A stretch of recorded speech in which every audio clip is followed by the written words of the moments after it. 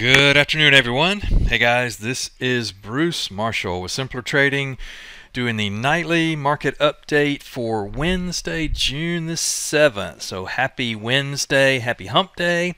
Hope your week is going well, and more importantly, hope your trading is going well. It has been all about the bulls until today. Had a pretty decent little pullback today. I mean, I guess this is the ES right here. I guess it's not as bad as it looks. We'll get into that in a second, and then we'll talk about kind of where we've been and where we are going. So with that, let me move this over here. And so this is the ES. I like to focus on the ES because we have overnight data. The light gray is overnight session. The black is the cash or the day session. So that's yesterday, and this is today. So we opened up here again on the ES about 4,300, and then we just kind of fell most all day and down into, this is where that red line is a voodoo fire line. I'll show you this here in a second. Let's go to a little bit longer time frame. Go to a 10-day chart, and you can see how these levels, now these levels are, these lines are based on Elliott wave. So that white line is called a snow line. We came up there, touched that, and almost touched it again today.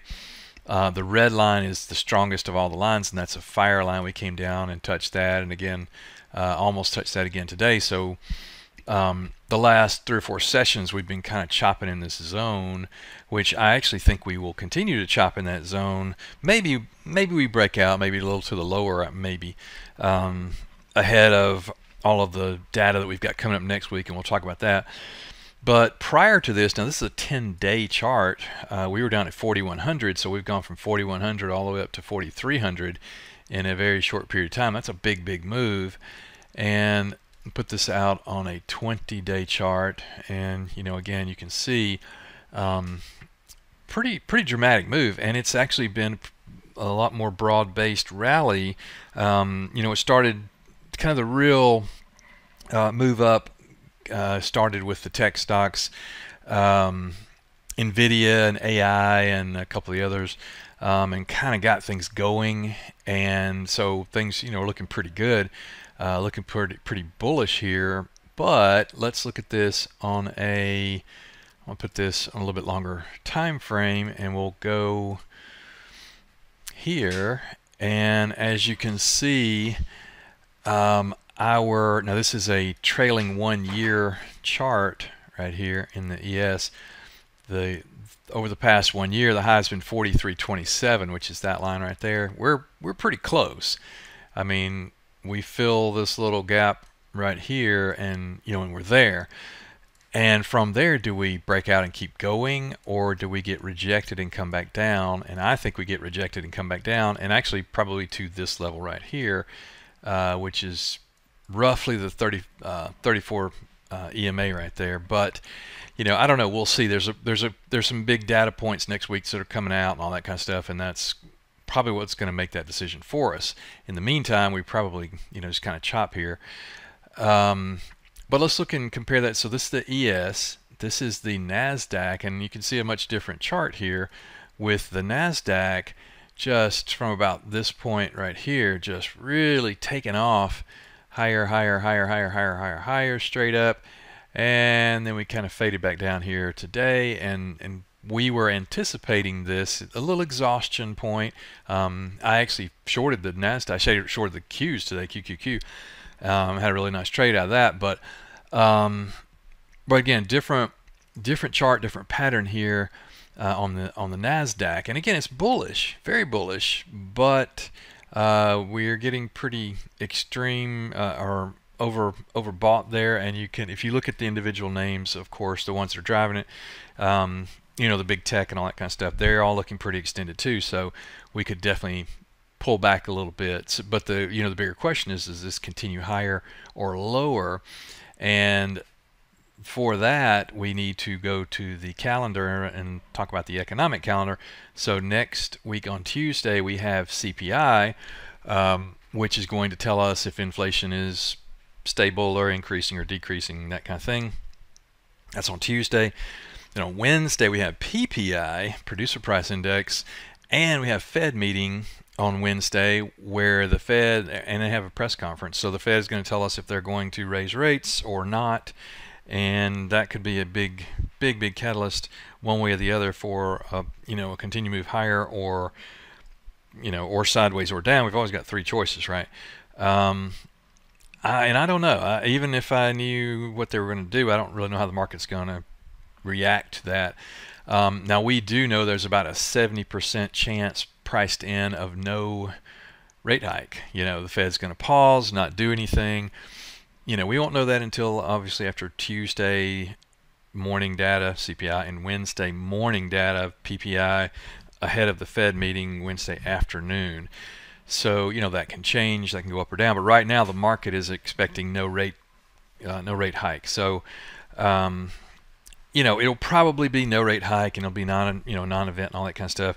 But I'm just wondering if we've had this much, a really nice move here, and the market might be ready, a little tired, ready for pullback. The last index I want to look at is the RUT here. So you can see the RUT which is Russell 2000, is really in its own world. It's just a moonshot here, really taking off. Small cap stocks, etc. And it's kind of in its own world here. So I don't normally put all these in the same category anyway. The ES and the NQ kind of trade together. Typically the NQ leads, the ES follows, and then maybe the RUT follows up, lags behind, but still kind of trends the same way. And they're all trending up, but again, it's really hard to tell at this point. The other thing that you should look at or should know, the VIX. You see this implied volatility? We're at the year low here on the VIX. It's about 13.94, very low, and that is typically what we consider the fear index. So that's showing that there's just no fear in this market. Let me show you here on the SPX, and you can see it's right down here in the lowest level in the in the past year, not year to date, but trailing 1 year. So very low place here. Now typically when that happens, when the VIX gets very low like here, it's when you have, or I guess it's right there, and you have a flush down, a big spike up in the VIX, right? I don't know if that's going to happen or not, but it very well could. So be aware of that and kind of keep an eye on that VIX. So at this point, there's not much to do, but we're continuing. I'm kind of tightening up the reins a little bit on some trades that I've got. I'm doing some range-bound trades. Got an iron condor on, 2 double calendars. I've got a short actually in the QQQs. I took one off this morning. I got one left, and again, we're just kind of we're in holding pattern until next week, and we see what happens with the Fed, and that could be determined what happens with CPI and PPI just ahead of the Fed. So be aware of that.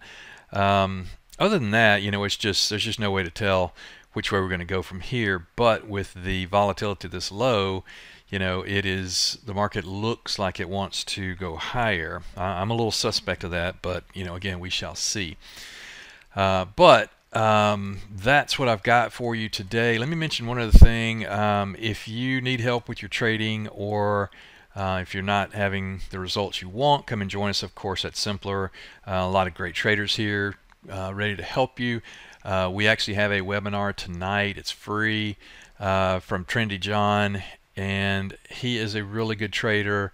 I actually don't follow him as close as I should. I'm going to go to this webinar and kind of check out more of his stuff. I know he's got some really good charting, and he's a really good trader. So try to check this out. It's tonight at 7 Central, and again, it's free. So I'll have this link posted at the end of this video. There he is. What a handsome guy, right?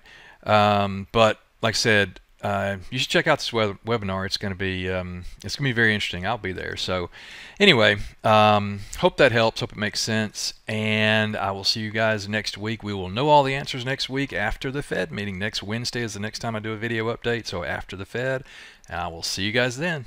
Thanks. Take care. Without simpler trading, I could not have financial independence. This is one of the best investments I ever made in my life. It's helping me find consistency. It's one of the things that won me